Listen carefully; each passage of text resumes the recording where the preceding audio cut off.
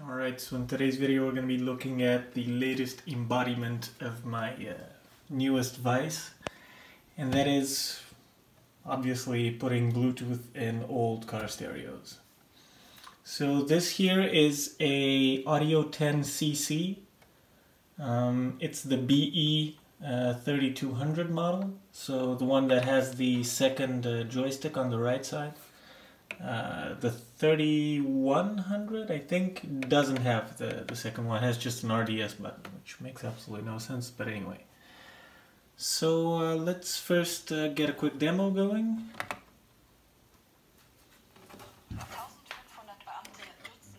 Alright, so we have the radio going, and let's bring in the iPad. And as we can see, there's absolutely nothing found, right? So the Bluetooth module in this build is actually inactive unless you go to the cassette.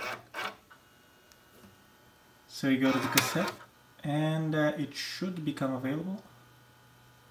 Hopefully. There we go. Connected, and now we should be able to play some music. Oh, the volume's very low.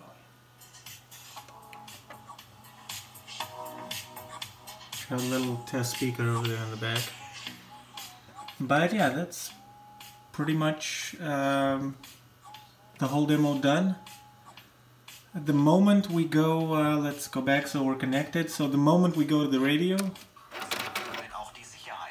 the Bluetooth module switches off and the music stops playing automatically on whatever you have playing. And this is pretty good if you not have the Bluetooth module active, because otherwise it'll fuck up your sound when people call you and so on and so forth. So it's best just to have it on when you want it to be playing. And obviously if you're playing on you could just hit play on the phone, right, and then hit the cassette and it should steal the audio.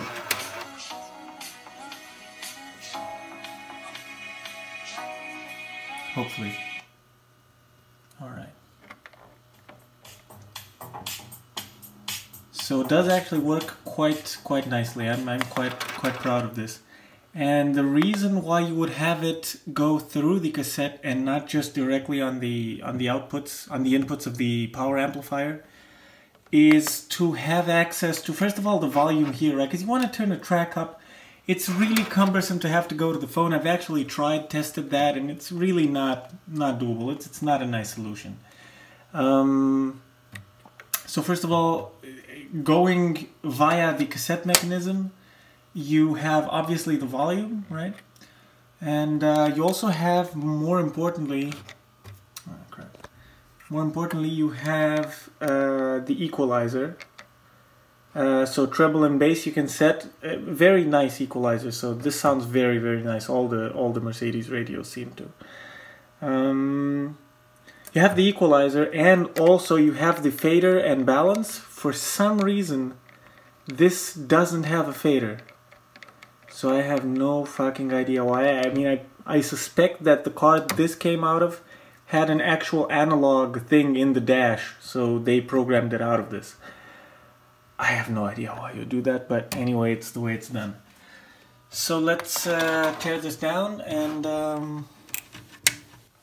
Okay, so now that all of the power supply shit is out of the way, we can get to this. This actually doesn't have any screws for the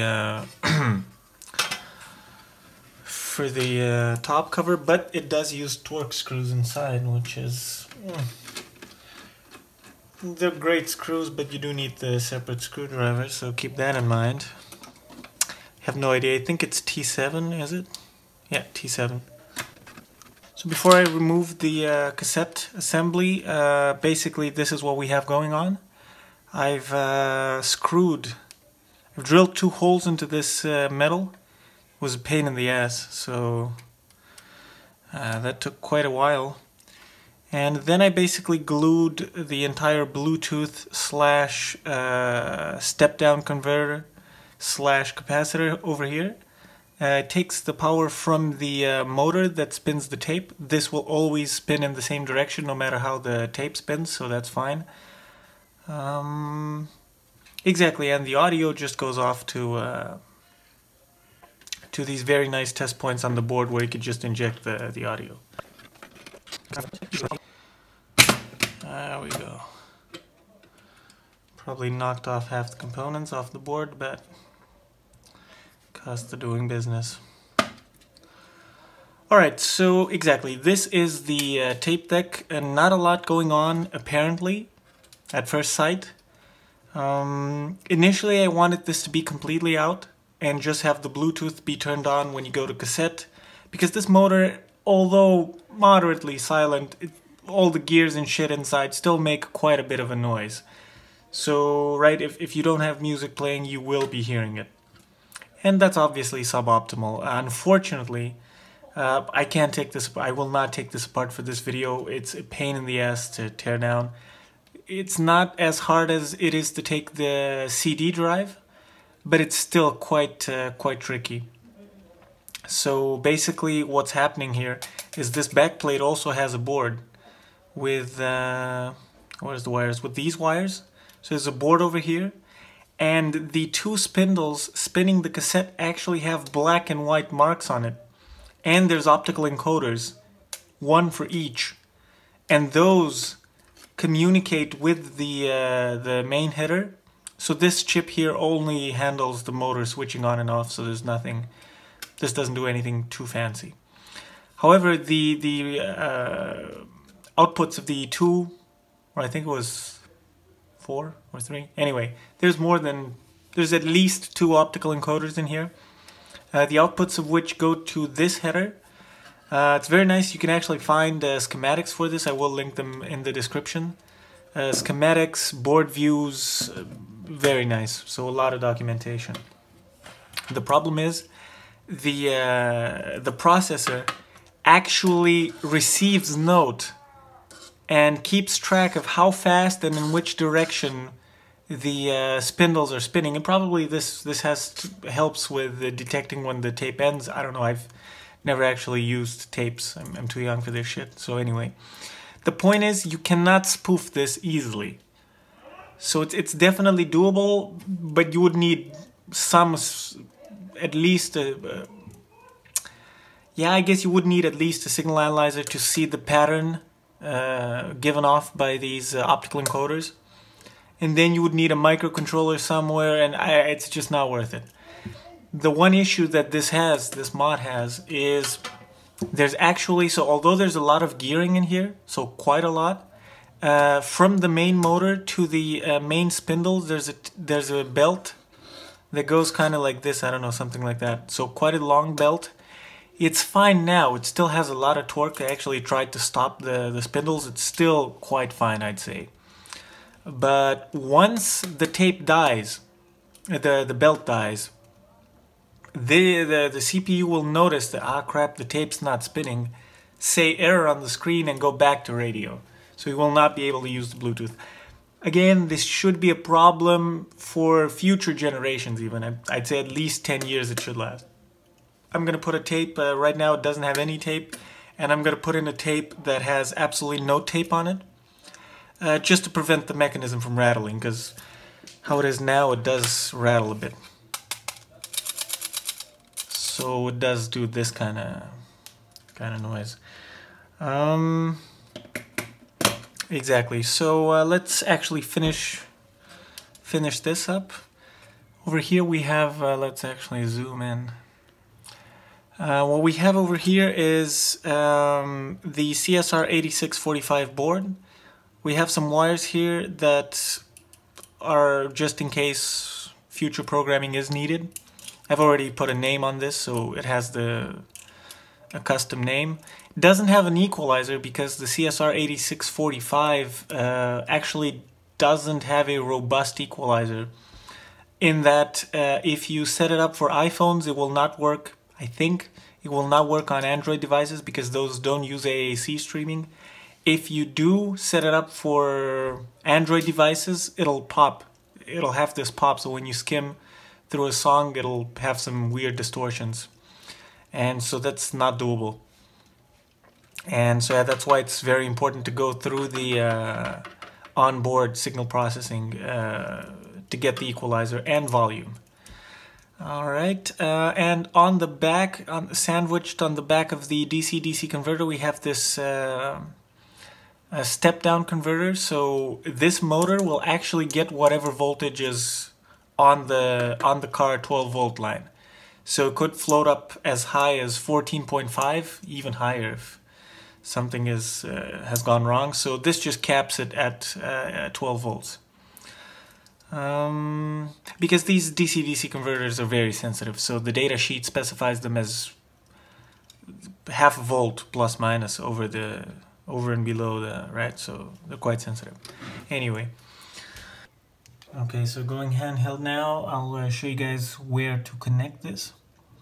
So there's 3 very large test points. So they're as large as the solder pads you see over there. And those are simply ground, audio left and audio right. And so that is very nice. And it's not that important which one is which. I will actually put it on the screen, right, which one is which. I'll overlay it in editing. Okay, so right next to that, we can now go back to the stationary setup. Okay, so moving on, those 3 signals are actually coming from this chip over here, and this is the a Sony chip. I actually have the data sheet for it over here. So it's this chip. Might actually zoom out a bit more. And what's very interesting about this chip is that it actually has an auxiliary input. So let's see where that is. I think that was the best we would get. Okay. So there's this pinout diagram, and let's see, where is it?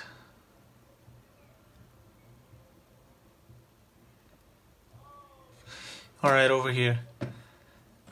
So on pins 5 and 26, there actually is a facility for a stereo aux, right? So this would basically go to the front of the tape deck or whatever. And you could actually feed the Bluetooth, so the most elegant way of doing it would be feeding the aux signal into this chip. And there's an aux enable or selector. Let's see where that is.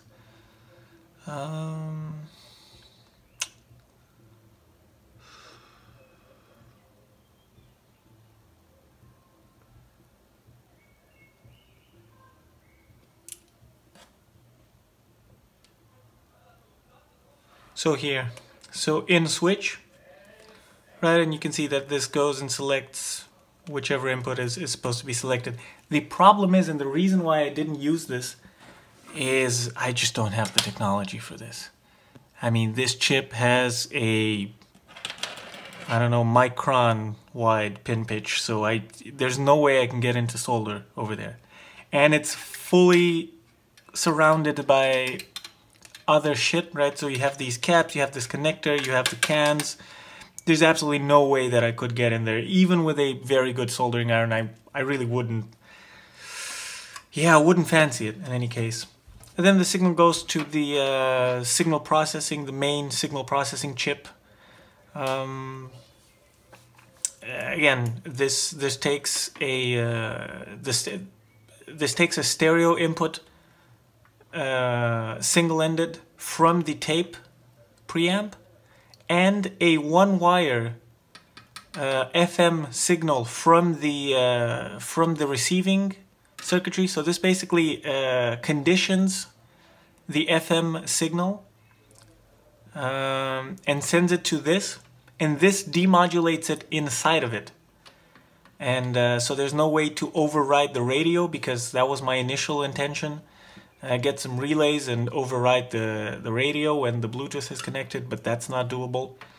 And then from here it just goes to the amplifier chip.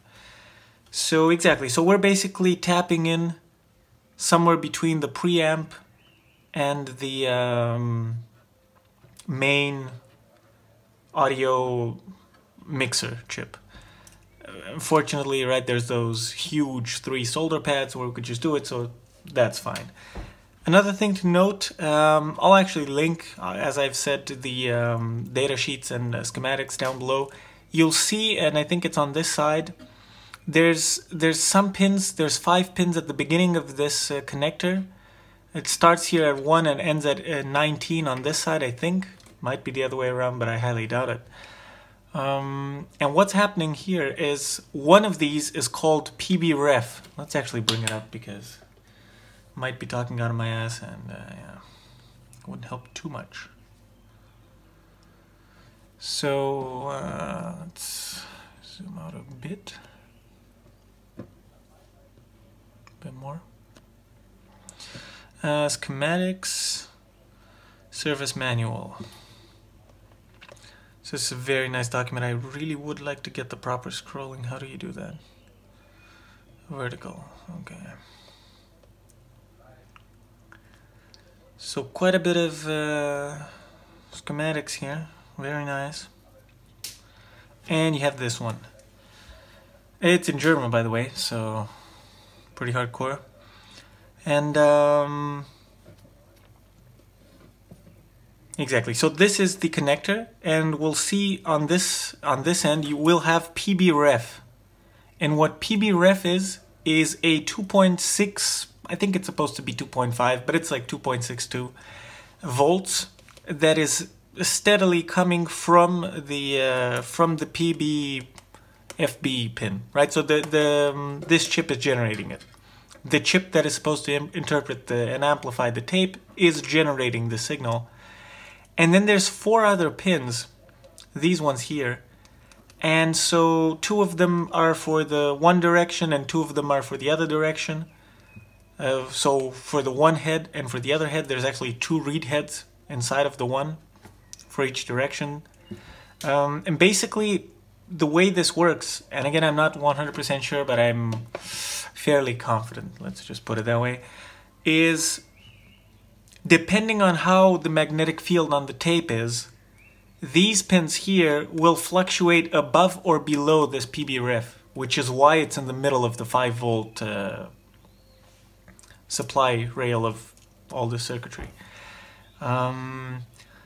So you could actually have this floating, so when there's no tape and the thing is playing and the head is just in air, these 4 wires will all have the same as PB-ref. I actually didn't play with it with a magnet or some shit because I don't want to fuck anything up. So what I actually did to prevent absolutely any noise, now I'm starting to regret this and I might actually undo it. It's not that big a deal. I actually crowbarred the PB-ref to all these inputs. So now if you put a tape in, it's just going to be silent. So you could put any tape in and it'll not make any sound because all these inputs are not free to go up above or below the PB-ref. They're shorted out. All right. I might actually, yeah, I don't know.